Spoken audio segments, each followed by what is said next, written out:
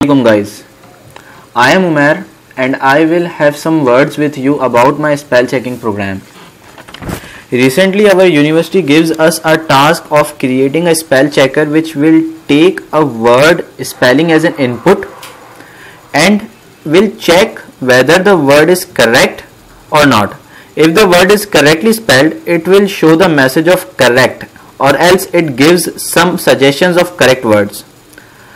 So let's think about it how we will do this. In start I was also in great trouble about this program. Then I continued working on it. Let's start it. First of all, I have created a database of you can see this here. I have created a database about of correct words. In this database there are 160 words. They are correctly spelled and I will use it in my program. Also I have created some more arrays of correct words, but like this you can see 4 words. 4 words means 4 letter words, as like in the same way I have also created for 5 words, for 2 words, for 3 words. I will use this in a program. Let's find out how I will do this. So you can see this database. First of all, I will take as an input number as an input. First of all, I will take a word, or you can say as a sentence as an input from my user. Then I am using this split command. Split command means what will this split command do? This split command will simply break my sentence in spaces. You can see this space. It will break my sentence in spaces. Which means when will space will occur, the sentence you can say will break. Then I am using boolean unknown word, string unknown word, null. All these things I will use in my program. First of all, I am having a loop. I am using a loop for loop, and in there is an inner loop which means database.length. So what will these loops will do? Okay, let me tell you what will this loop will do. So as you can see, this in this loop I am using words.length, which means the word which I have taken from the input, the loop will run for this words. Which means that if there is only one word, the loop will run for only one time. Else if there is a sentence which will break because of this data.split, if there is a word, or you can say so many words, the loop will run for these kinds of words, for these length of words. Like if there is a sentence like I'm Umair. So how many words there are? There are 4 words. So the loop will run for 4 words. And there is an inner loop. You can see database.length. In this loop, the loop will run for database, for correct words database. Every word which I have taken as an input, the loop will check in this condition. First of all, in this condition, if the database is equal to null, that I have not taken any words as an input, then it will give me a boolean false, and I have created a condition here for my boolean false, that if the boolean false, the word will be correct, or it will considered as a null word. Else if the word is wrong. Okay, now let's see that if the word is wrong. First of all, you can see I am using to lowercase. To lowercase command will use turn all the words as if I am using a capital word, it will turn that capital word into a small word. a small alphabet you can say, because my whole database is in small letters.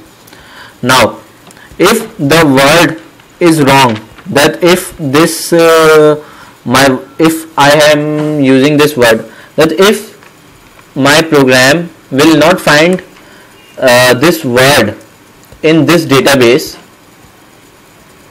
it will jump towards my condition here. You can see my condition, this is my condition here. You can see here like this, that if the word is equal, you can also see here about my this array. This is also a correct word array, but I am using this array for suggestions, as like if my word is wrong and it will jump towards this condition, 3 words condition you can see here, it will use these words for suggestions, but it needs some more work. Let's see. If my word's first character, and my word is considered as unknown word in this method, as you can see I am using a string unknown word as a parameterized parameter in this method.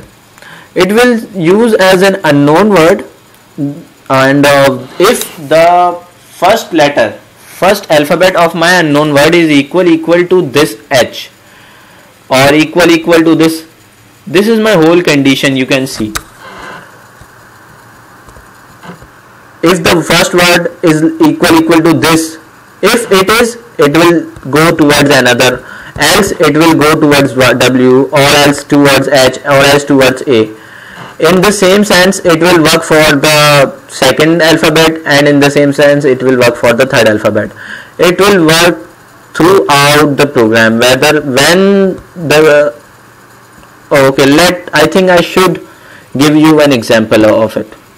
Okay, let me run it.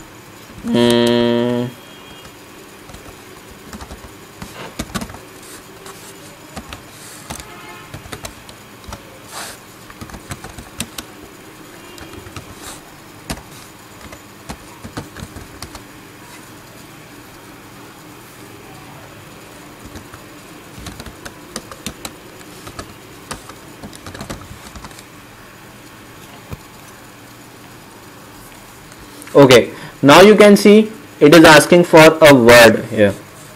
Let's type some kind of adult, but you can see this adult is wrong. Okay, oh, it works, adult is wrong. But now you can see it is giving me about some suggestions, that what I want to use here. I can use adult, or else I can use adopt, or else I can use admit, or else I can use about also, but I will go with adult, and you can see suggestions are correct and the program is over now. So how it is working? It is working on this condition. For if I will use 3 words, it will go to in this condition. If I use 2 words, it will go towards the 2 words condition. If I will go with 4 words, it will go towards the 4 words condition, and if I will go with 5 words, it will go with the 5 words condition, as you can see here. In this condition I am you can say I am comparing the alphabets with each other.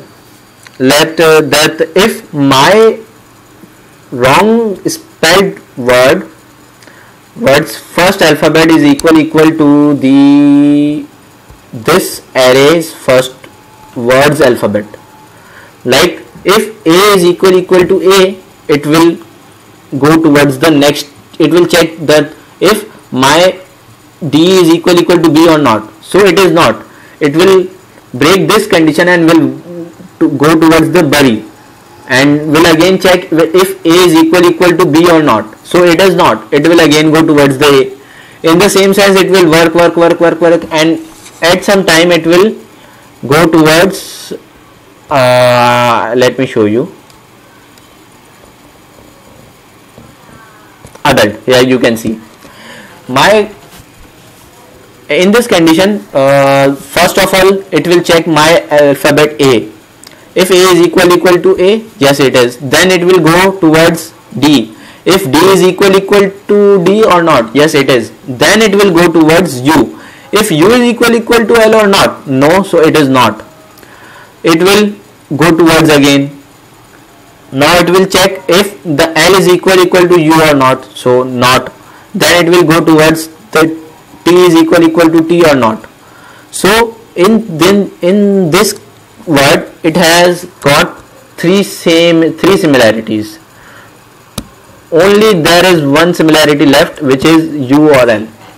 So it gives us adult. In the same sense, it gives us adopt, and so two more, like admit and others.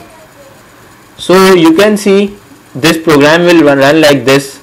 We can make so many more changes in this program, but for basics and for main method, or main, you can say, main idea of the program is this. So I hope you have learned from this program. Hope to see you soon, guys. Thank you.